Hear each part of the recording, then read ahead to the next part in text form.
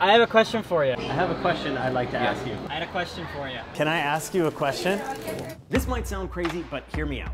I have 5 words that, when used correctly, tap into the hidden psychology of your mind in a way that could actually save lives, or at least make yours better. We know because a world-famous psychiatrist challenged us to put these words into action every day for a week, and we did.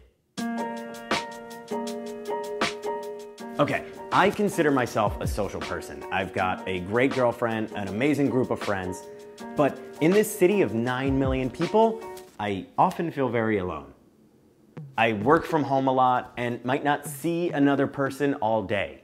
If I do leave my house to go get a coffee or go to my co-working space, the interactions I do have throughout my day just feel so transactional. I'm in my own world. And that's not just me. Recent studies have shown that nearly half of all Americans report feeling alone. And that seems to go across all ages, all races, even all countries. We're living in an epidemic of loneliness that so many people feel, yet nobody wants to talk about. We can be surrounded by people, yet feel so alone. And this can have some real devastating consequences. Loneliness can deteriorate your mental and even your physical health. We're designed to be social animals. When you strip away that connection to other people, loneliness can lead to some real dark places.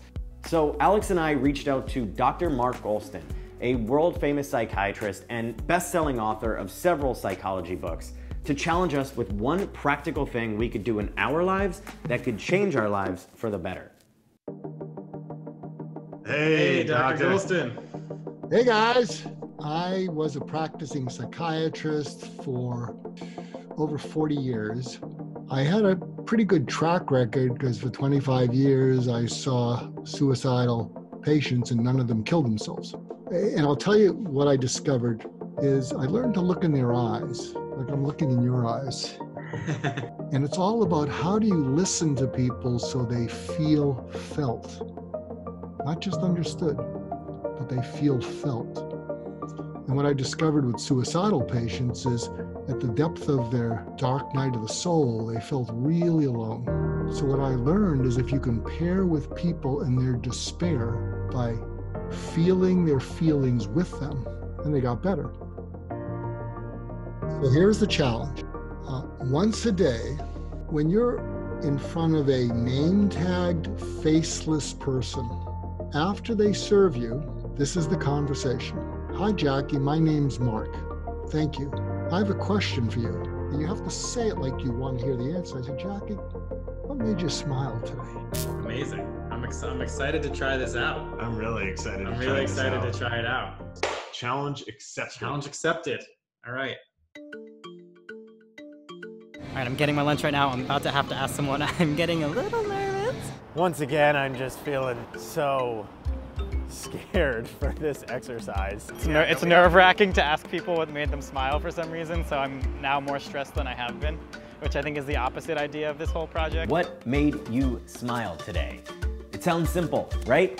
It is, but it really took an effort to get out of our comfort zone on this one. Why am I freaking out right now?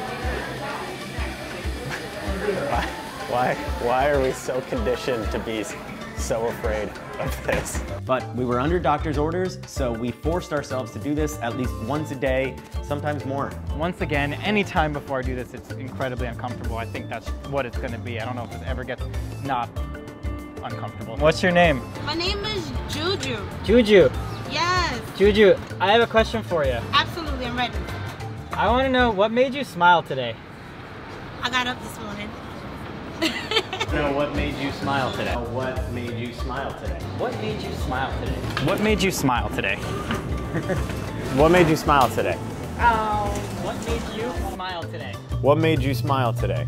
God made me smile today. You made me smile. I made you smile? Just living my life. I'm glad to be here.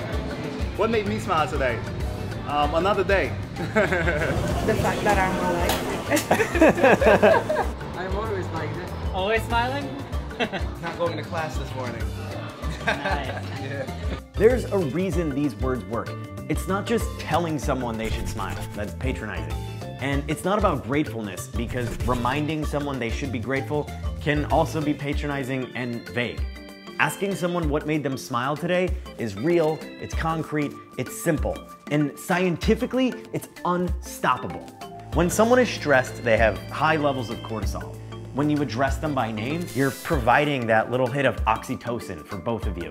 And then when you ask them to bring back that moment of smiling, you're providing this rush of dopamine that totally takes over their body. The vibe is great, right? It's a happiness cocktail that is powerful enough to take down the isolating effects of cortisol. What made you guys smile today? This made me smile. Made me smile. How do you feel? I love that guy.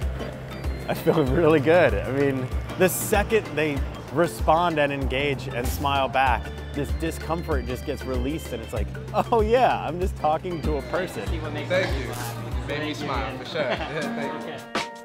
Hey, Dr. Mark. Dr. Goulston. How are you? Hey guys, nice smiles on your faces. You know, it was a powerful week. I mean, it really was a challenge. Part of the reason you're feeling happy is we get outside of our ego, our self-centeredness. It was really just selfless.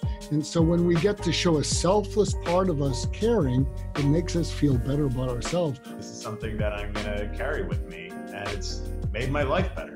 All right. Well, Dr. Goulston, thank you so much. Yeah. Okay. Oof. How do you feel? I feel good. Yeah, I feel good. I just feel like whether I continue this challenge or not, I feel like it's already changed how I'm seeing people. For some people, you know, maybe they didn't have a moment to reflect on that day and we gave it to them. And that's a really great thing. Like if I'm having a bad day and I made someone else smile, at least just for a few seconds, then, then it's an okay day. And I think that's actually a pretty profound revelation. So we want to challenge you to go out there for 5 days, 7 days, at least once a day in the middle of one of these transactions you're having. Ask them their name and ask them what made them smile today and just see what happens. It could feel pretty awkward. You're probably not going to want to do it. Try it just once. Yeah. Try it just once, see how it goes. I think you'll be surprised at what you find. We certainly were. Yeah, let us know how it goes in the comments and let's get this whole world smiling. Hi, I'm Dr. Mark Goulston. What made you smile today? Right on.